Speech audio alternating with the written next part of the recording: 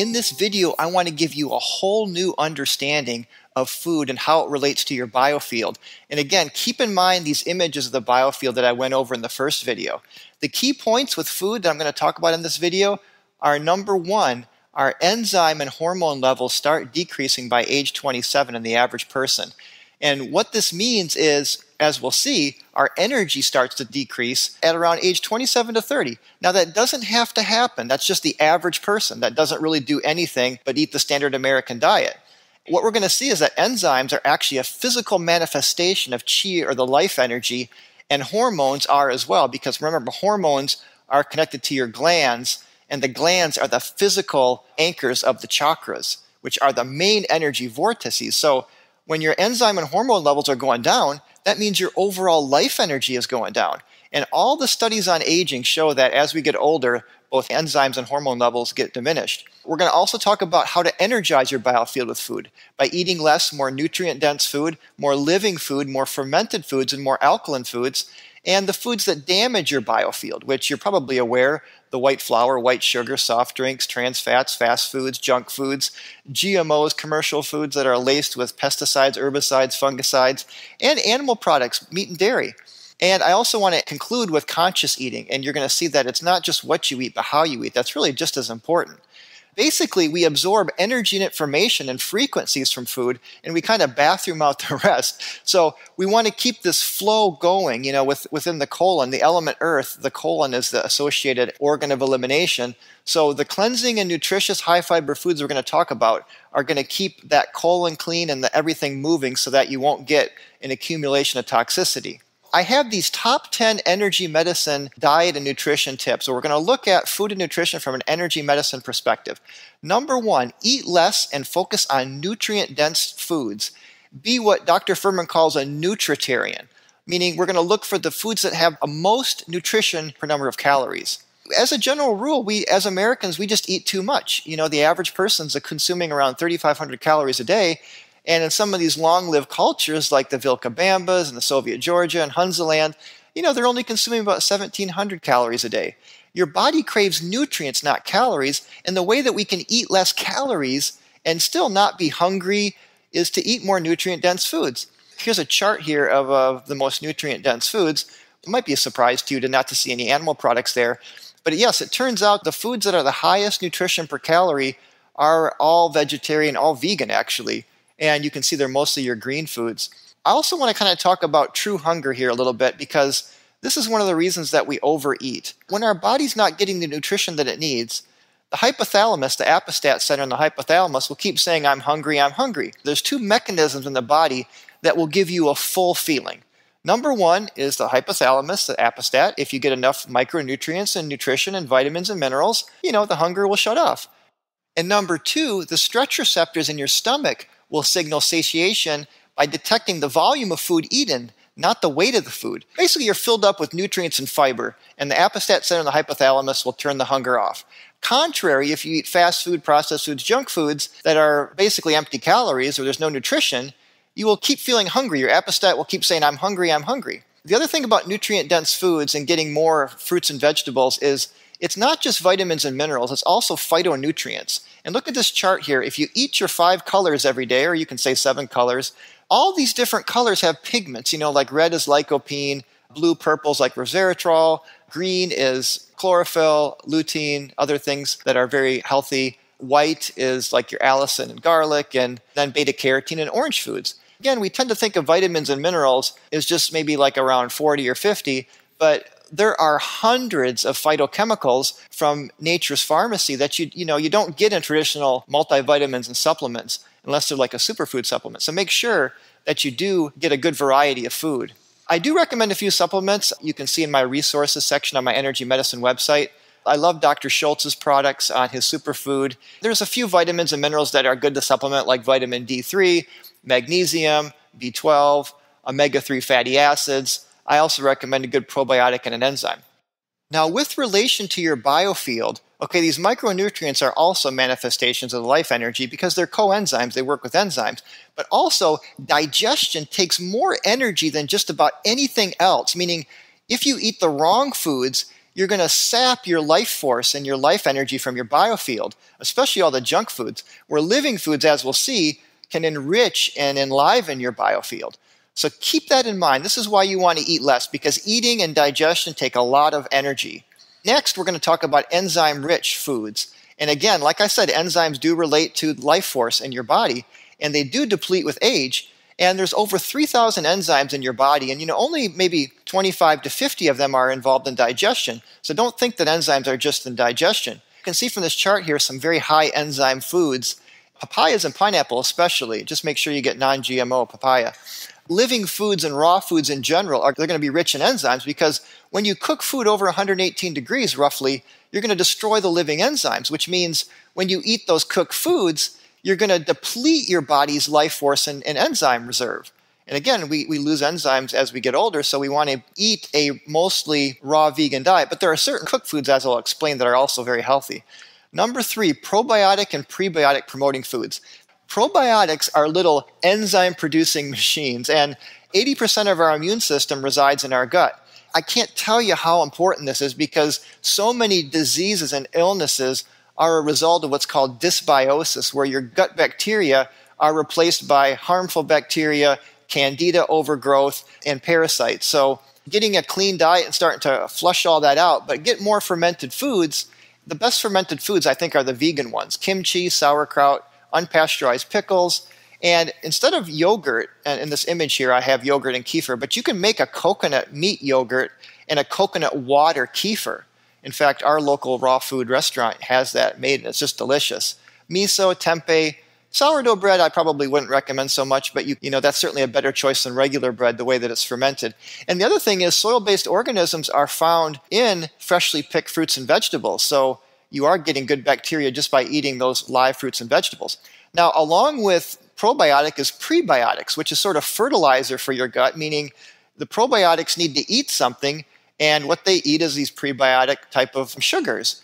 And the best sources you can see from this chart here: artichokes, asparagus, garlic. I won't go through the whole list. Yucca and roots, very high. Chicory is very high. Basically, again, vegan, mostly fruits and vegetables. The good bacteria love that. Oh, and I just want to say that the probiotics, like enzymes, are like literally little light bulbs for your biofield, metaphorically. So because they're basically little enzyme-producing machines that break down food and help with your immune system, they're going to give you a glow to your biofield. And if you have dysbiosis, you're not going to have that glow. Number 4 is high in fiber. Now, this is really important, because it turns out that fiber is a prebiotic. So high fiber foods are going to actually feed your good bacteria. And this is why doing steamed vegetables is okay, because it actually, like steamed broccoli, asparagus, Brussels sprouts, even like acorn squash and sweet potatoes, even though they're cooked, and beans as well, pretty much the highest fiber foods there are beans. These high fiber foods, even when they're cooked, are going to give a nice fertilizer for your good bacteria. Plus, they're just so high in fiber that they help with the stretch receptors in your stomach to give you the feeling of fullness. So does that make sense? So I'm not saying to eat a 100% raw food diet, because certain foods like beans and legumes, and to me, broccoli and cauliflower, yes, you can eat that raw, but some of those cruciferous vegetables are hard to digest. Certainly sweet potatoes are hard to digest eaten raw. But as a rule of thumb, I think it's good to shoot for like 50% raw. And one of the ways you can do that, as we'll see, is to get more raw food snacks. Go through carefully some of these high fiber foods, chia seeds, flax seeds, quinoa, some of the really good gluten-free whole grains are a good source. And do more soups, with beans, because the beans are so high in fiber and they have a lot of benefits that people don't tap into. Number 5 is fresh and high raw. Now we're going to really get into this energetic component of diet. Please look at these images of cooked tomato, of a raw tomato, cooked broccoli, raw broccoli. You can see goji berries, cacao nibs, a cooked carrot versus a raw carrot, cooked cabbage versus live cabbage. It goes without saying, don't microwave your food. The time that you get in the most trouble is when you're really hungry and you need something to eat. So if your cupboards are full of junk food, you're going to grab, junk food. So I like raw cacao or raw chocolate snacks. My favorite's the Divine Organic chocolate brittle, but there's a lot of great raw chocolate organic snacks. Kale chips are great. My friend Davey at Living Nuts, I really love their sprouted nuts. Raw Guru's got some great sprouted nuts as well. Have just fruit and vegetable as a snack. Number 6, organic and non-GMO. There's a lot to say about this, but people say, well, organic, I mean, what's more expensive? Well, there's two things. Number one, it actually does have more nutrition, and there's a study done by Tufts University that basically showed up to 87% higher vitamins and minerals than commercial, organic that is. But the pesticides on conventional produce have been shown, like Roundup, for example, to kill, not only destroy your gut bacteria, but to create what's called leaky gut. It's a real double whammy, so it's so important to get organic food only, okay? And look at some of these images of conventional versus organic, and you can see that it has more life energy from an energy medicine point of view. This comparison between organic mushrooms and commercial mushrooms, conventional apple, organic apple, orange, and tomato, you can see a definite difference in the life energy. Organic foods are less likely to be genetically modified.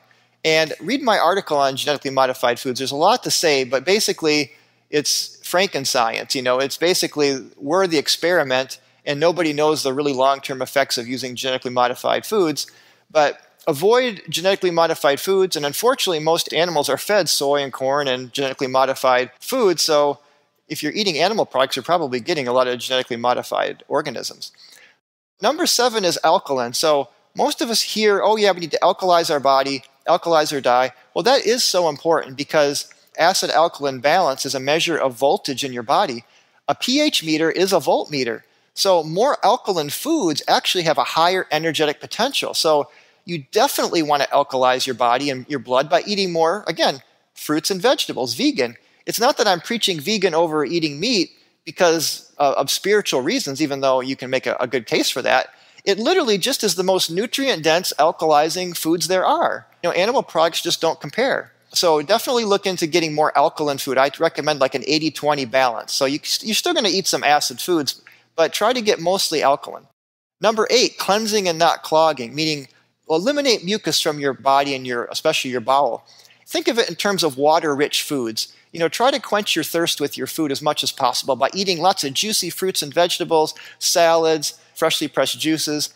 Number 9, include more superfoods. And this list here is spirulina, goji, acai, hemp, bee pollen, maca, blue-green algae, a little bit of raw honey. I like the manuka raw honey just because it's good for your stomach. Cacao, marine phytoplankton, camu camu, the highest source of vitamin C, pretty much on planet Earth as far as plants go. Noni, coconut. So try to get more of these superfoods because they're incredibly concentrated. And I do recommend Dr. Richard Schultz's superfood formula, which has a lot of these. Number 10, conscious eating. Now, this is just about as important as what you eat, meaning how you eat is just about as important as what you eat. This little chart here really summarizes it nicely. I mean, I always tell people, sit down, don't watch TV, bless your food, say a prayer, just really enjoy and savor the food. When you sit down to eat, make every day Thanksgiving. Be grateful for all the blessings in life. Actually put your food on a plate and don't just eat it out of the box and watch TV while you're doing it. I tell people, be like a train and chew, chew, chew. This is so important. It's kind of a funny little thing, but you need to chew your food, or they call Fletcherize your food. This guy Fletcher, he would say, eat every bite 50 chews. That's maybe a little overboard, but certainly we need to chew our food a lot more than we do.